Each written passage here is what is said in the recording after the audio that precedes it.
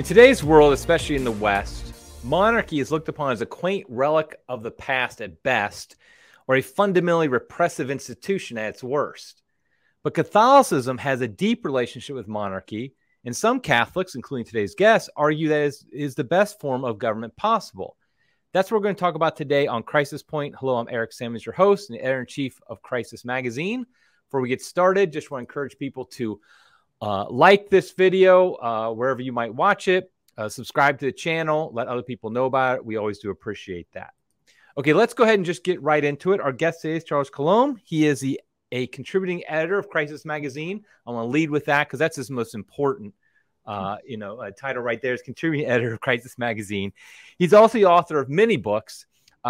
Most recently, The Blessed Charles of Austria, A Holy Emperor and His Legacy, which I have read and found excellent. And as I told Charles before, my 13-year-old daughter is reading now and also is enjoying it. So thank you for writing that. Thanks for coming on the program, Charles. Well, thanks for inviting me. Good to be here. Yeah, so we're going to talk about monarchy. Now, I think for a lot of people, defending monarchy against democracy is kind of like defending the horse and buggy versus cars, or the typewriter versus a computer. It just seems something very alien, an alien way of thinking to most modern men and women. So why don't we first just make sure we're talking about the same thing? We're defining our terms. We know what we're talking about. So why don't you first why don't you define monarchy for us? All right, I shall. Basically, there are many kinds of monarchies, just as there are many kinds of republics and many kinds of quote unquote democracies. Weimar Germany was a republic, so was Nazi Germany. The United States were a republic, so was the Republic of Venice. The Soviet Union was a republic, so were the United States. So specifics are very important. Similarly, when you talk about democracy, I always like to think of the joke back in the 70s. We used to say that with America and Western Europe, we had representative democracy. In the Soviet Union, they had people's democracy. And Idi Amin defined cannibalism as nutritional democracy. So you're really right about needing to define what we're talking about. Basically, monarchy is a form of government in which the head is usually, though not always, chosen on the virtue of birth. It's hereditary, which as well is conceived to bring the hand of God into the question. Every monarchy, regardless of the religion, will very openly claim that the ruler rules by the grace of God or the gods or whatever. The Son of Heaven. You can't have an atheist or an agnostic monarchy. You have had monarchists who are, but the institution itself always looks to the heavens, quite literally, for legitimacy and authority. Now, that's another concept that's very important: authority versus power. Authority is the right to say what ought to happen. Power is the ability to make it so. Now, monarchy is, of course, the most natural and traditional kind of government in world history. The Indian tribes of the Americas have it. There are all sorts of sub-monarchies today throughout Africa and Asia, sultanates and so forth, that continue underneath the Republican governments installed by the decolonizers. But that's not really what I'm interested in, to be honest. You have major monarchies like the Ottoman Empire or the Qing dynasty in China, which personally I really would not want to have lived under myself. But I will just say in passing about those sorts of states that they were never replaced by anything better under Western influence. The idea of democracy in those places generally meant more people die. You see, everyone gets the right to die rather than just a few. So, but we'll set them aside, because what really interests me is monarchy as it's come to be expressed in Christian countries. Right. So the idea, though, fundamentally, though, is the monarch, because in general, he or she is appointed by virtue of his or her birth, then that means there's a certain divine touch to it. There's something from the heavens, if you're not Christian, but we would just say that because God has selected this person in a sense, rather than the people who selected the ruler. Is that essentially get it right? Yeah, but there's a lot more to it than that when you look Right. at the Christian element, because that's only part of it.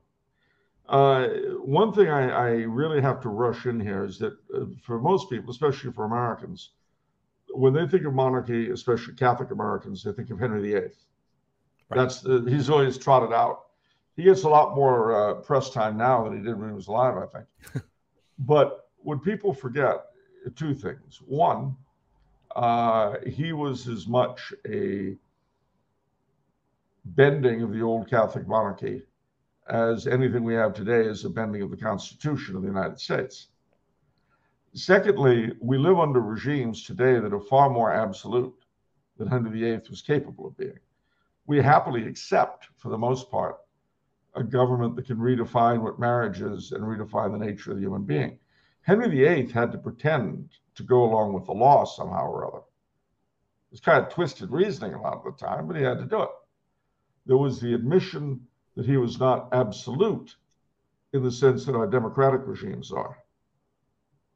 We live in absolute democracies as opposed to absolute monarchies. They're so absolute that if you don't believe me, get vaxxed and put your mask on. Otherwise, right. I'm afraid the virus will come through the phone.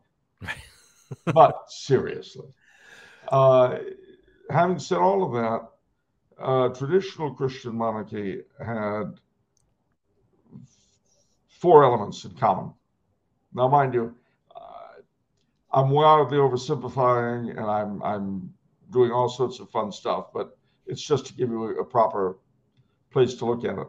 Firstly, the monarch had authority, but in the Catholic states, certainly in the Middle Ages and later, power was diffuse. It's the opposite today. Authority is diffuse amongst the voters, but power is concentrated, and so we all obey like the good little dogs we are. But it was just the opposite for them. And so you had these four elements, and what were they? Well, first, the altar.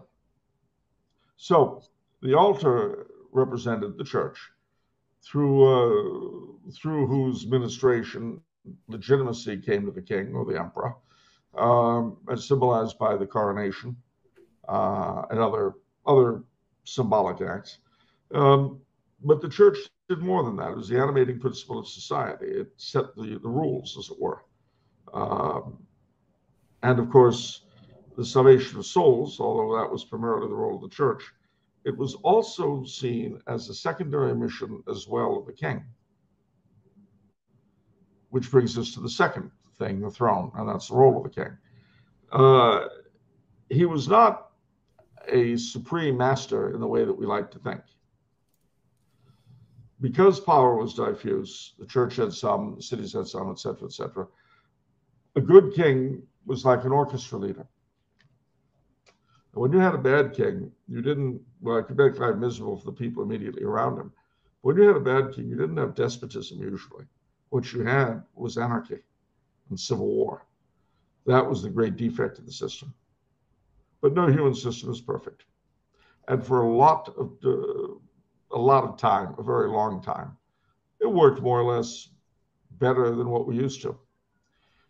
That was the altar and the throne, but there were two other elements, which we talk about today. One, they would have called local liberties, provincial rights, fueros, provincial customs, what we call today subsidiarity. That was a big, big part of the system. And the emperor or the king ruled not simply, he ruled each of his peoples, each of his provinces according to their own laws, which sometimes are very, very different. And similarly, the local government was much more powerful than we're used to today. This goes back to what I just said about a bad king to get anarchy. The fourth element, today we would call solidarity, or the idea of the nation as a family, with the king as the head, as the father of the family, quite literally, ready to die for it if need be. And all of the different portions, the nobility, the church, the peasantry, etc., were all seen as fitting in as part of their specific place, as part of the whole. There's an old medieval image that I like very much. It shows a priest, a knight, and a peasant. And under the priest, it says either I pray for all or I bless all. Under the knight, it says I defend all. And under the peasant, it says I feed all. So this was a concept that would later be revived after the French Revolution as the very basis of Catholic social teaching. The idea of applying that sort of class cooperation that had, with some rather unpleasant exceptions, pretty much dominated in the Middle Ages, somehow applying it to the modern world.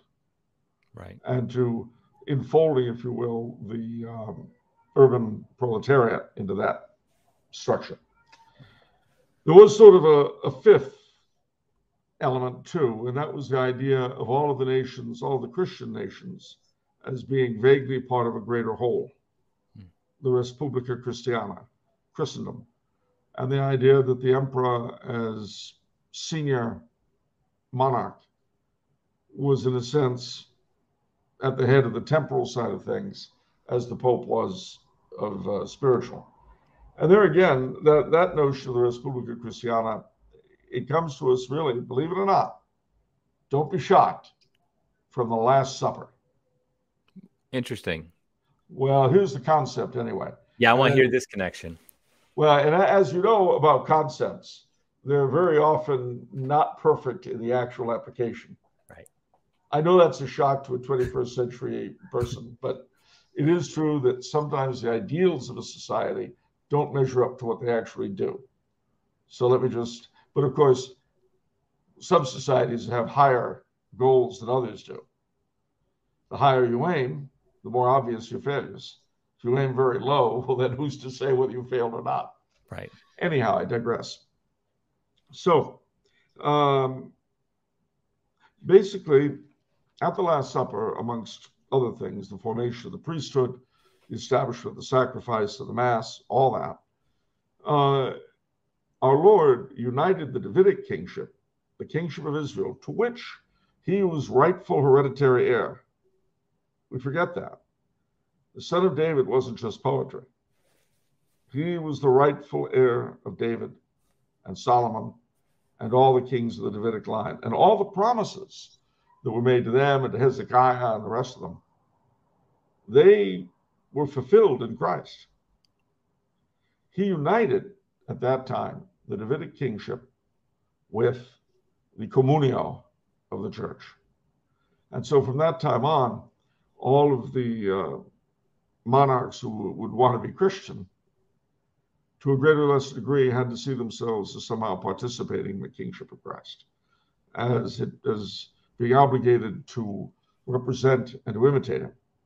Now, obviously, in the first couple of 100 years of the church's existence, this wasn't a big issue because there weren't any Catholic kings and we were just illegal, and that was that.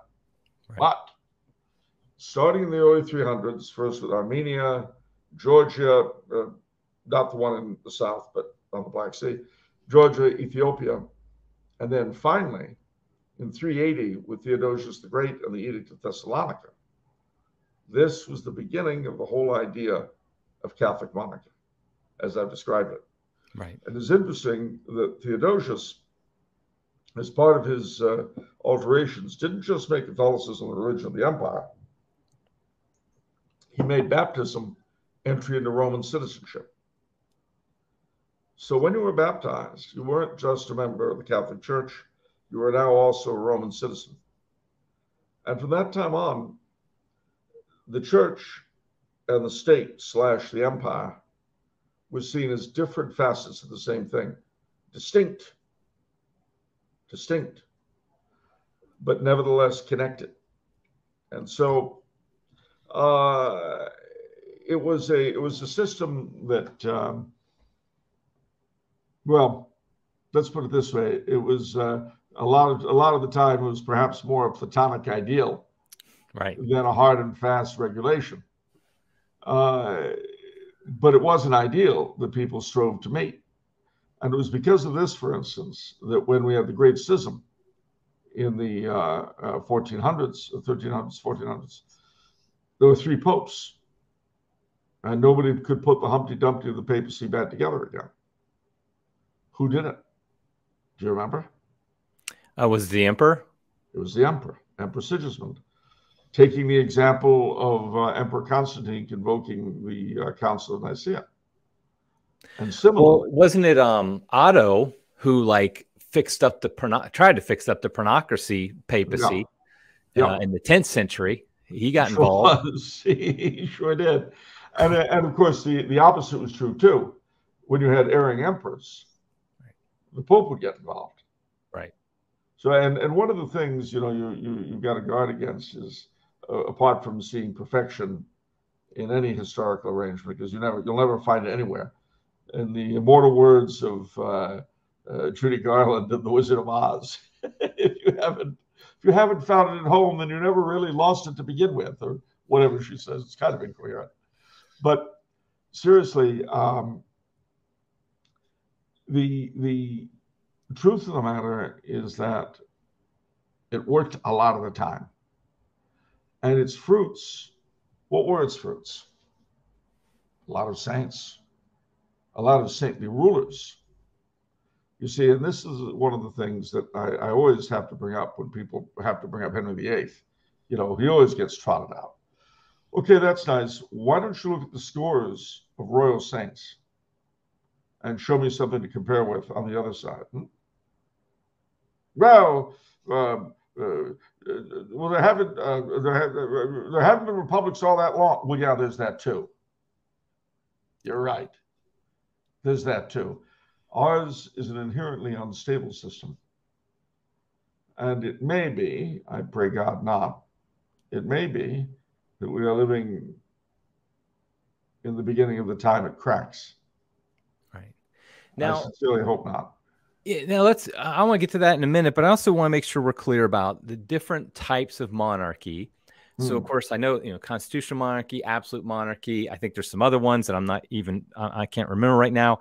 But so why don't you explain to us the difference between the different types of monarchy, and which one is the one that you're saying is essentially the most Catholic form of monarchy? Well, what I've described, basically the medieval monarchy, more or less, with attempts to update it, shall we say, right, as the traditional Catholic kind of monarchy, an effective monarch who nevertheless is not quote unquote absolute. Okay. But not a constitutional monarchy. Well, no, not a constitutional monarchy, not in the sense that we think of it, right, because the constitutional monarchies we're familiar with, Britain, Canada, Scandinavia, etc., they're pretty much the product, the ones that we have now, with the exception of Spain, and that's kind of an imitation. I'd have to tell you a bit about Spanish history to explain why, but suffice to say, the idea of constitutional monarchy as we think of it was born in the Protestant countries. And this is ironic because for a short period, the Protestant nations all had the most absolute monarchies that ever existed. Right. But what happened was that in fairly short order, depending on where you were, the oligarchies took control of their particular countries and retained the monarchy primarily as a way of focusing national sovereignty and pride and patriotism on the part of the governed, while the oligarchs actually ran the show. Belloc does a really good description of this in his House of Commons and Monarchy, which I recommend highly if you're a Belloc fan. What was the name of that book? The House of Commons and Monarchy. Okay, by Belloc. he deals with this very issue specifically. In time, those oligarchies, which in the beginning were noble, they sort of morphed into bourgeoisie and all that, and now they've turned into the kind of ridiculous frauds that run us everywhere. Nevertheless, those monarchies, A, did the function of maintaining national pride, etc. And B, when they were gotten rid of, they were never replaced by anything better. So you could take, for instance, the Canadian monarchy and say it's very ineffective. It isn't what it should be. The Queen is Queen of Canada and her governors general don't do this and that. You're absolutely right. But a Republic of Canada would be even worse. The same with the UK. You know, when the British legal system snuff little kids, inevitably people get angry at the Queen. They never get angry at her for being unable to do anything else either. They always focus in on that. The truth of the matter is that if the Queen did try to intervene, England would be a republic. Right. It's really that simple. More important, perhaps, is why the Catholic hierarchy of those countries never intervenes. But I'm sorry. Did I bring up an unfortunate reality? Yes, I right, apologize. Exactly. But that's the other thing, especially in the English-speaking world. We tend to expect more out of the Queen than we do out of hierarchy, out of the church hierarchy. You know. Yeah, historically speaking, what would be an example, maybe a time and a place where you would say Catholic monarchy really was set up correctly, in the sense that the monarch really did have the proper amount of authority and power, didn't necessarily even use it properly, but just what framework was probably one of the better Catholic monarchical systems in the past? Well, sitting here in Austria-Hungary, I'd have to say Austria-Hungary. Okay. Of course. Like what time frame for Austria-Hungary? Like the 19th century? Yeah. Okay. I would say that France well, actually, before the American Revolution messed things up for him, Louis XVI was actually putting together a very good package, which unfortunately our revolution derailed. I would say, believe it or not, the Papal States are usually pretty well run. Right. Spain, under the late Habsburgs of Spain. Okay. Unfortunately, Carlos III of Spain, the third Bourbon king of Spain, but the first one to really try to alter things. He tried to apply the same centralizing policies that Louis XIV did in France, and they had mixed results. But he did. Carlos III of Spain did do something more extraordinary than any other monarch who ever lived. What's that? He founded Los Angeles.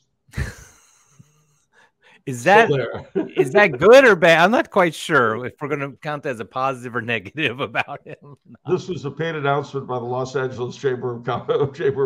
Yeah, right, exactly. Now, I want to give up a couple arguments against monarchy, common things against it. And this is one the first one is one that it's honestly my first instinct.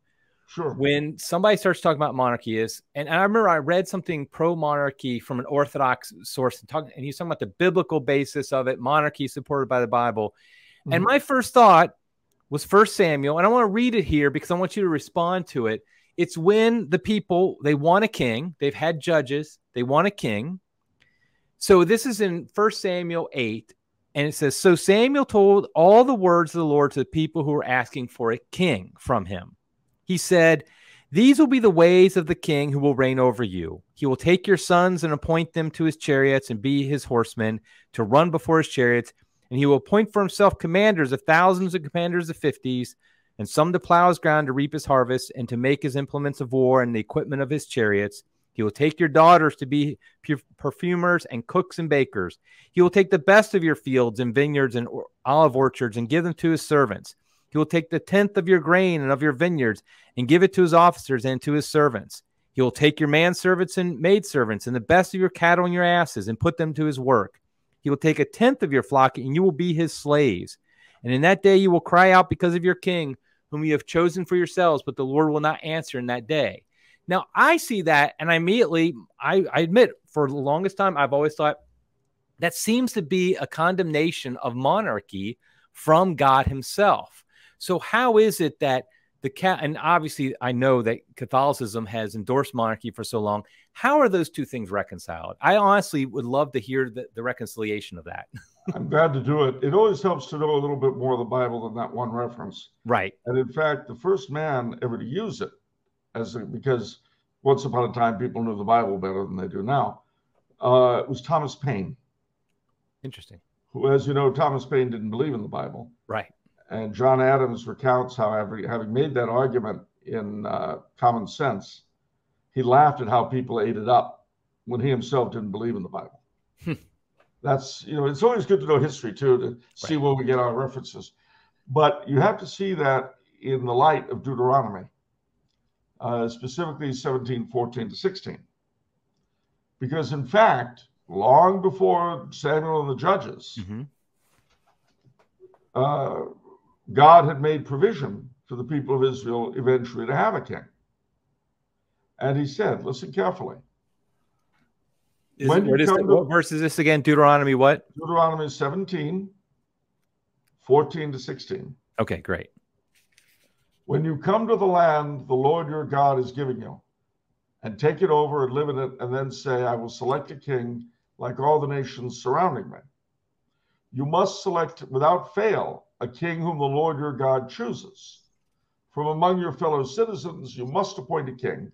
You may not designate a foreigner who is not one of your fellow Israelites. Moreover, he must not accumulate horses for himself or allow the people to return to Egypt to do so. For the Lord said, you must never again return that way. So he was describing both the kind of king he wanted and the kind of king he didn't want. When it came up, it was obvious that the sort of king the people were after was the sort of king he had already said he wasn't keen on. Interesting. Also, you have to bear in mind that the reign of the judges had been very unstable. Right. Very problematic. We Americans know what being ruled by judges is like. We've had the Supreme Court doing it for us for decades. So we know. All power to them in heaven and earth. That's right. But the truth of the matter is that how else do I put it? The abortive monarchy of Saul was nevertheless a necessary blip on the road to the Davidic kingship. Remember, nothing happens without a reason, and certainly nothing happened in the Old Testament without a reason. So God intended, from the time at least the children of Israel were in the desert, he intended that they would have kings, but they had to be the right kings, kings after his own heart, as he described David. And this is why also, you remember Melchizedek, the priest king of Salem, that very, very shadowy and mysterious figure. Well, he's seen as a shadowing of Christ, who is also a priest king. Needless to say, he's King of Kings and Lord of Lords, and not President of Presidents and Chief Executive of Chief Executives. But that's I wonder if that first King Saul kind of works like Judas does for the apostles. It's not that we're not supposed to have apostles because some of them are Judas's, because obviously our Lord instituted the apostles and the bishops after them. But with the selection of Judas, it's kind of like, well, but guess what? Some of them are not going to be that great.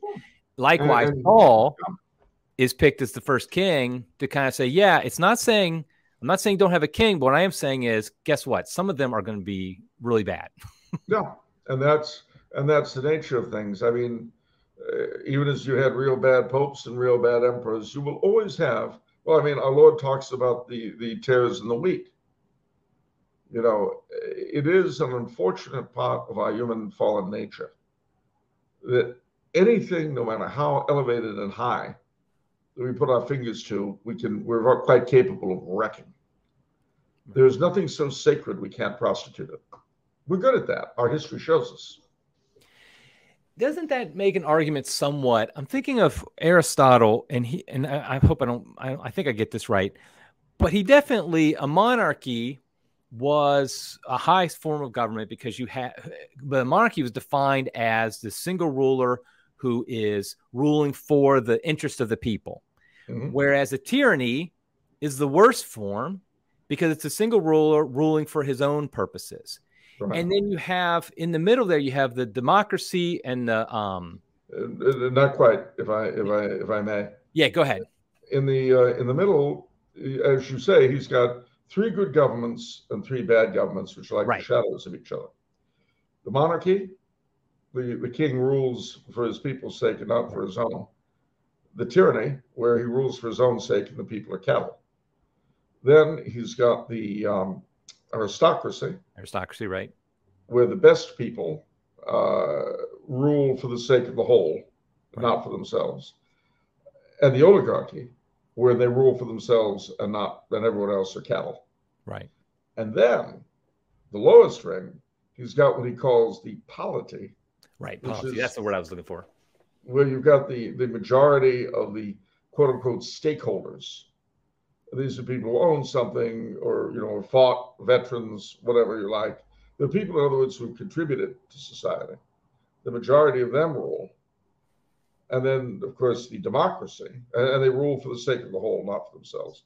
And then you've got the democracy, where basically people are voting themselves races. Right.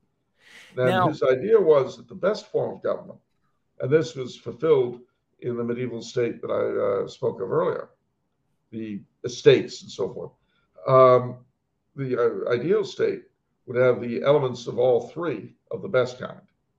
So you would have the king, you would have an aristocracy, and then you would have a polity. And of course, the polity and the aristocracy in the medieval setup were represented in what were called the estates. The desiccated remnants of them you can see today in the House of Lords and the House of Commons in England. Right. That was his idea of the best. What he never came up with, and what I don't think anybody until our time ever considered, was that you could come up with a kind of government that combined all 3 of the worst, where you could have tyranny, oligarchy, and democracy all working together to milk everything. That's never occurred.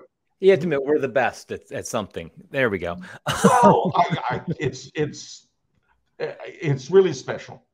But isn't it there's something to be said for the fact that in one sense, monarchy may be the best, but tyranny may be the worst, because tyranny, you have somebody with this authority and power to more efficiently be awful.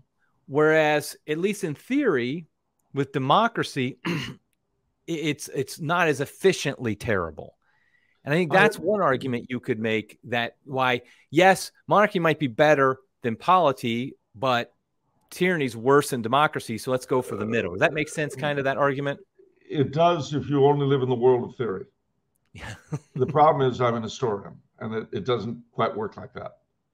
What the problem you have is that in reality, the polity is far more easily turned to democracy. A population, and this will sound ironic, but a population are easier to dumb down and corrupt than a single man. I know that sounds weird, but think about it. I mean, again, I hate to bring reality into any question, but you look at our own country in the hot summer of burning love in 2020. The vast majority of those mobs were not made up of evil people. Right. We really do not have that level of constant evil. But you don't need it. All you need is an evil leadership to guide the masses, and the masses will follow. Right. So to answer your question, what history shows us more often is that a popular regime of that sort, a polity, which they really haven't existed very often. And when they have, they usually have gone down the tubes fairly quickly because they're easy to corrupt. There's no way for them to defend themselves. I mean, look around you now. Who speaks for the people? Right. Who defends the people? Not them. And remember, too, that at any given moment in the world's history, at any time, the vast majority of people, without a doubt, just want to be left alone. Right. Please don't beat me. Please don't steal my stuff. Please don't starve me. Please don't burn my house. Just please, could you just leave me alone and stuff? And yet, that very simple desire most often is stamped upon happily. Right. So, history is made by creative minorities, by determined minorities, for good or for bad. I mean, remember that the minute you say you're in favor of change, and I don't care what the change is, you might be right, you might be wrong. The minute you say that, you're inherently anti-democratic, because the majority of people just want to be left alone. You want to get rid of Roe v. Wade. You want to bring it in 1972 when I was a boy. I can tell you, because I remember it, that was anti-democratic. Right. Today, getting rid of it, quite possibly, was anti-democratic. Yeah, I think the majority of people did want abortion legal, at least on some level. I think that's sadly true. And I think the exact opposite was true in 1972. In 1972, the vast majority wanted it kept illegal. Right, right. But now their sons and grandsons are different. Either way, whether you were anti-life in 1972 or pro-life now, you're not really democratic. Right, right. Now, I want to bring up something you've already said I'm going to bring up. You predicted it, and that is Henry VIII. And really, though, I want to ask about in a general sense of how is it possible to keep a monarchy from degenerating into a tyranny where all of a sudden an absolute monarchy, like what were the reasons why England wasn't able to keep Henry VIII in check? Because I've read, I can't remember the guy who wrote it, the Stripping of the Altars book. No. The vast majority, like you said, the vast majority of the people in England wanted to be left alone. No. They didn't want to change anything. They wanted to go to mass each week. They wanted to do the same things they've been doing for centuries. And then all of a sudden, 100 years later, the whole thing has been upended and you get killed for doing the things 100 years before. And it was done through the power of King Henry VIII, but more particularly Queen Elizabeth was the real, it was under her name at the very least. And so how is it that went so wrong? And how is it that a monarchy can be prevented from that happening? Well, a couple of things to bear in mind. One is years ago, I heard the author of The Stripping of the Altars, who I can't believe it. I've gone dumb. His name, you know it as well as my own.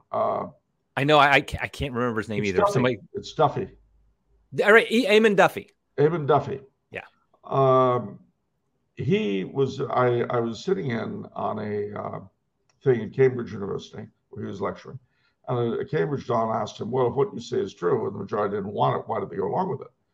And he said, well, the religion that I was raised with in the west of Ireland was virtually identical to that of England before the Tudors, before Henry VIII. And then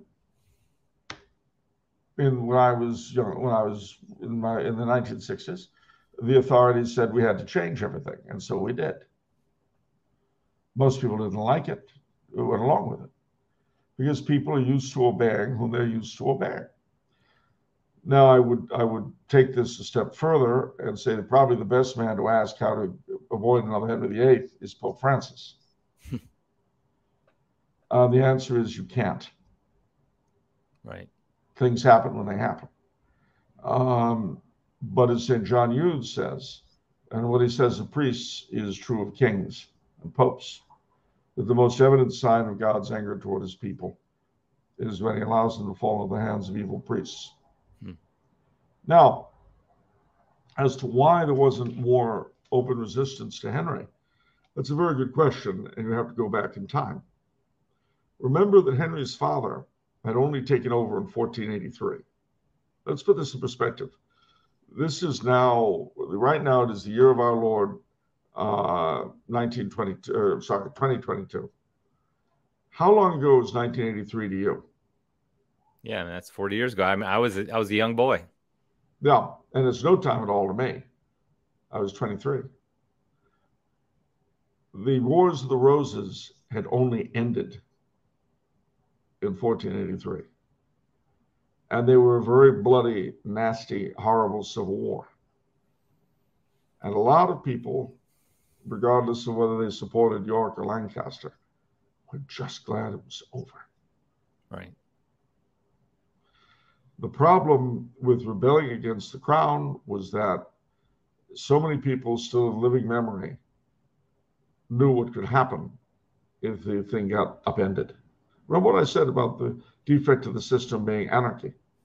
Right. Now, Henry VII, in the meantime, had been centralizing.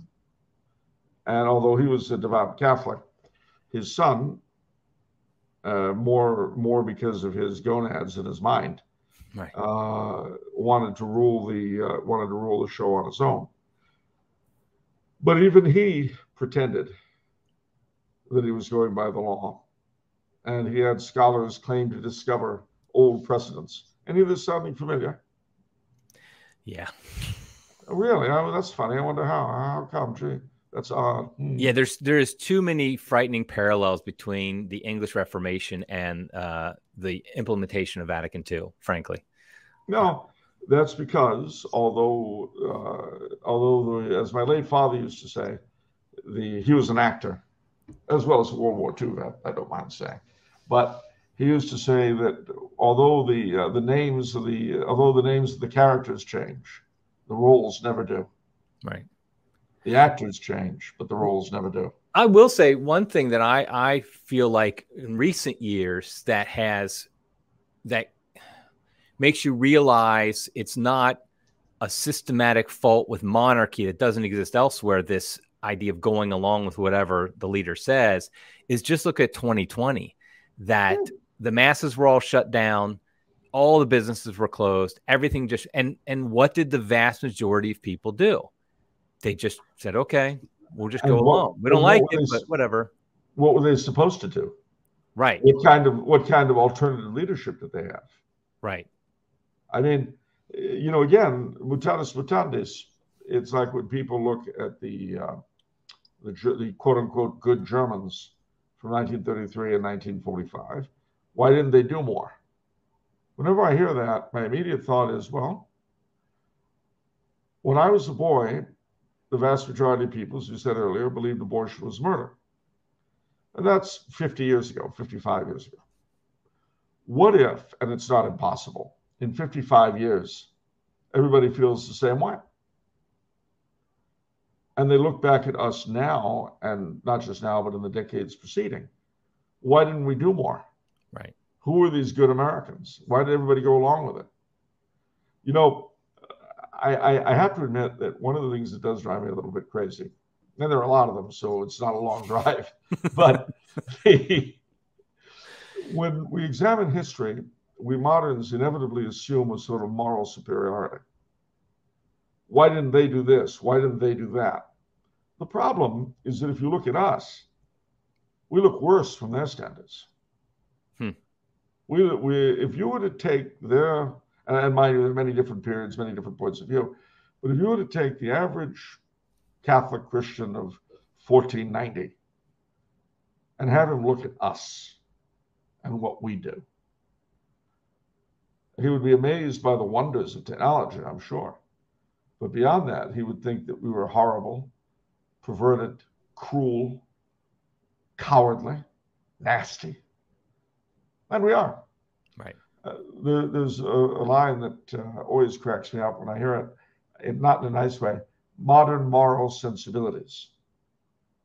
When I hear that phrase, I think of the madam of a bordello who's outraged that the girls might be smoking after work. Oh, I can smell the cigarette smoke. I know they're doing it. I know it. Well, that's how we moderns are. Right. And we look at them. Oh, it's terrible. The monarchy, the Crusades, the Inquisition, blah, blah, blah. Yeah, blah, blah, blah, indeed. Why don't you wipe some of the blood off your own hands, then we'll talk. Right. You know, when I was doing some research for this interview, I found it was interesting. There's a pretty well-known libertarian, Hans Hermann Hoppe, and he makes the argument that essentially monarchy is superior to democracy. And I thought the way I might not completely get the argument right, but I think I'm going to try to give the synopsis of it. And I thought it was very telling. But essentially, the idea that a monarch, he looks to his country as if somewhat as the owner of it, and therefore he has to hand it on to future generations of his kids. And so it's like owning a house. Probably better be, say, maybe an estate, a mansion that you know your family's been living in, let's say, for the past few hundred years, and you're going to give it on into your kids. You're going to take care of that house. Whereas democracy, you're renting an apartment. And we all know that when we rent a place, yeah, we're not trying to trash the place necessarily, most of us, but at the same time, we don't really care if after we move out, if it all falls apart. And so we're not looking at any long-term way of keeping it in check. We're just like, as long as it stays afloat while I'm renting it, stay and everything's working, I don't really care that much long-term. Do you think that's a good analogy for kind of a defense of monarchy over democracy? Because that's not Christian or Catholic at all. Well, no, it's not, and there are good arguments that are not Christian or Catholic for it, and that's one of them.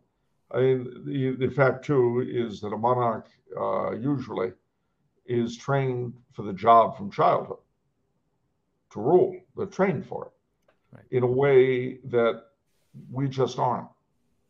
And there's the old joke that a president of the United States spends the first half of his term trying to learn his job, and the second half trying to get reelected. And then in the last 4 years, if he gets reelected, you find out what he's really made of, which could be anything, good, bad, or different. And then he's gone. And it's funny, the Archduke Karl von Habsburg, who's the heir to the imperial throne here, he made the comment that modern politicians, the politicians used to look no further than the next election. Now they look no further than the next press conference. And this is quite true. The idea of long-term policies completely eludes our masters. I mean, the whole thing, setting aside deep, dark conspiracy theories and all that regarding the way COVID was dealt with. What if, setting aside without necessarily denying them, what if the biggest part of the problem was that you had a whole bunch of people in power who came from a generation that was badly educated, doesn't know much, has little faith, no religion, in other words, and was suddenly confronted with something that they didn't understand, and that the scientists themselves were divided about? Wouldn't their response tend to be ignorant and panicky? And then, having made an ignorant response, wouldn't they be likely to just push it through and get nastier and nastier if you challenge them?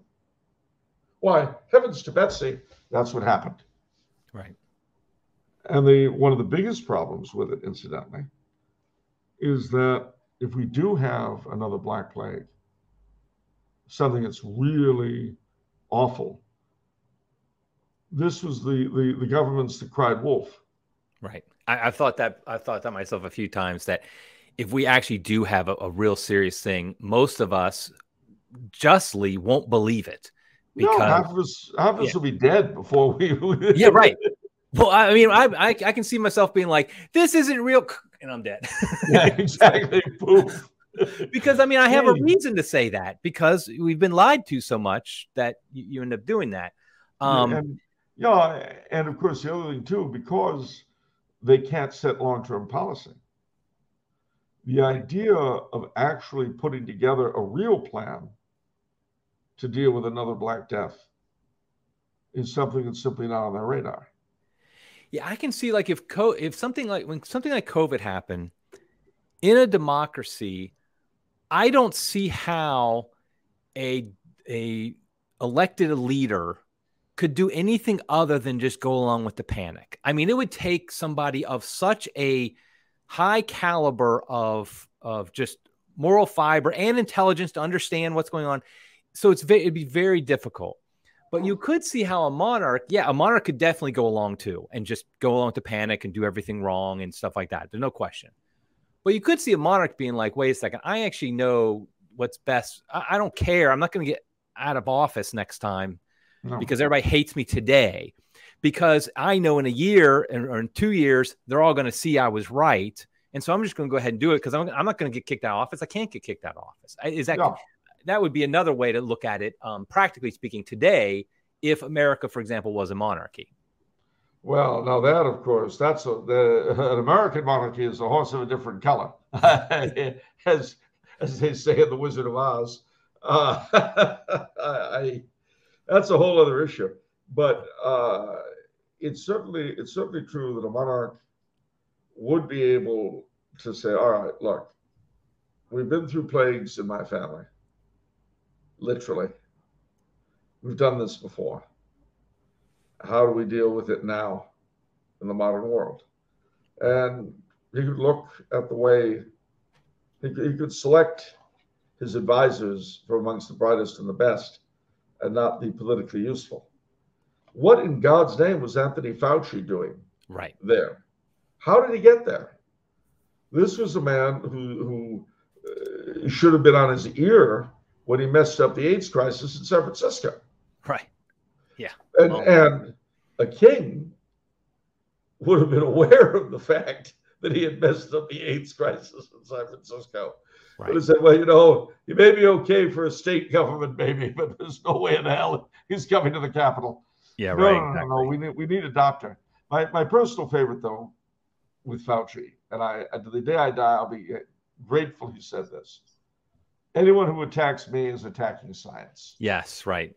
Dr. Science himself. So how can you not like that? Yeah, exactly.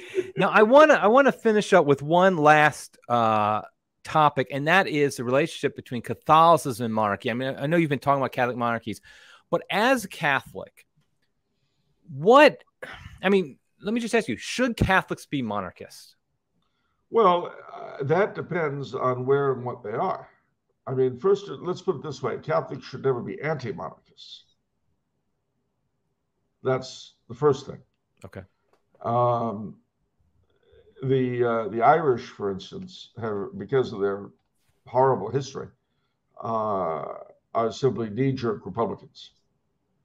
And that's not really smart.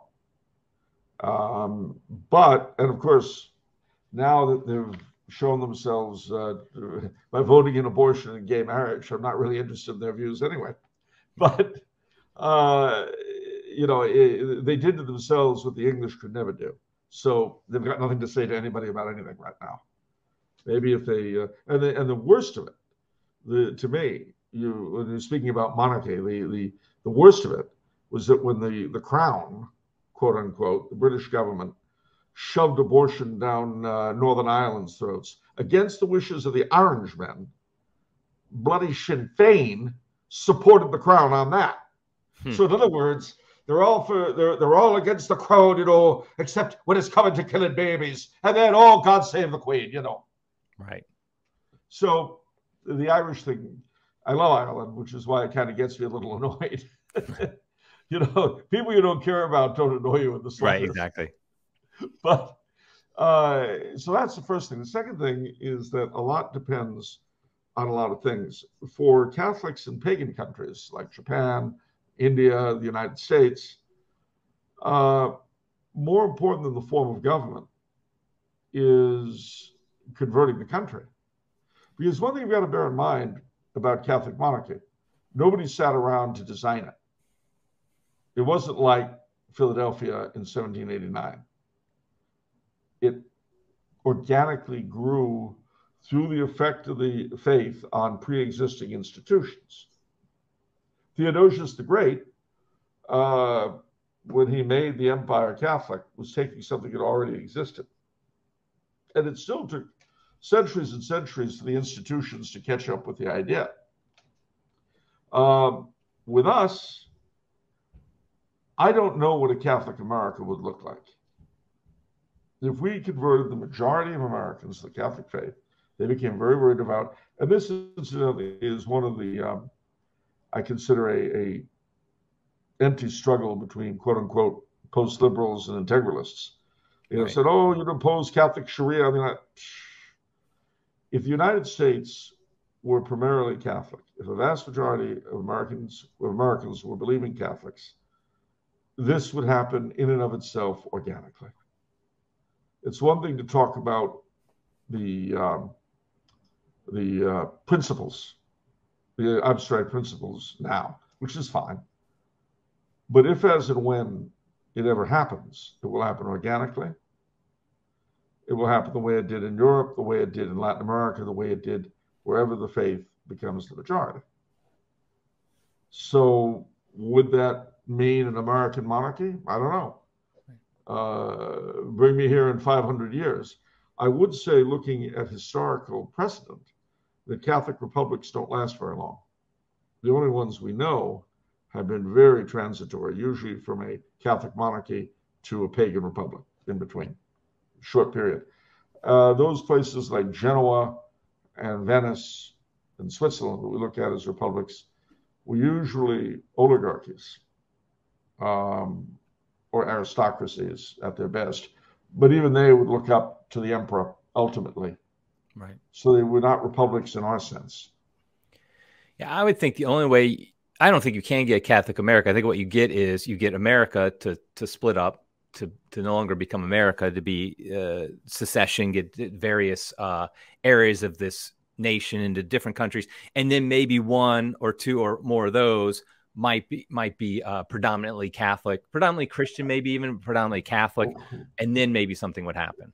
The problem is, again, we're looking at things in the short term. Right. Remember something very important. When our Lord died, the apostles and the disciples set out to conquer Rome. And it took them almost 400 years to do it. And they did it. Now, the Rome that they ended up converting was very different from the Rome they started with. And whether or not the United States survive or don't, who can say? Have you ever read a book called A Canticle for Leibowitz? Yes. Oh, yes. Well, remember what happened with them. Because of the nuclear war, the country turned tribal. Right. And then it became sort of like Renaissance Europe, and you had different states. And then by the end, it's an empire, it's a monarchy, but it's basically the United States again. Right, right. Now, I don't know that anything, I mean, I've written a Pass Through Tomorrow novel myself, which I don't expect anything remotely like what I write will actually happen. But nevertheless, it's important to bear in mind that the future is in the hands of God.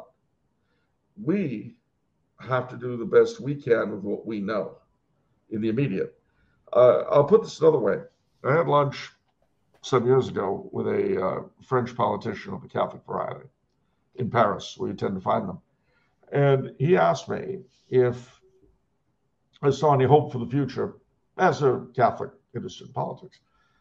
And I said, well, as a Catholic, I always have hope. I said, but there's more to it than that. I said, let's pretend that you and I are St. Ambrose and St. Augustine, and we're discussing the state of the empire and the church. To tell you the truth, it really doesn't look very good. Not at all. But there's no way, on the one hand, that you or I could ever have imagined Clovis. Right. But then on the other hand, if you, St. Ambrose, and I, St. Augustine, hadn't done what we did, there wouldn't have been a Clovis. And you see, that is the game that Catholics in every generation are given. It's the one we're given. We're living in a certain particular historical time, which is very difficult to get a handle on, very difficult to understand. And in the midst of it, we have to try to save our own souls and do the best we can to forward the kingdom of Christ and evangelize.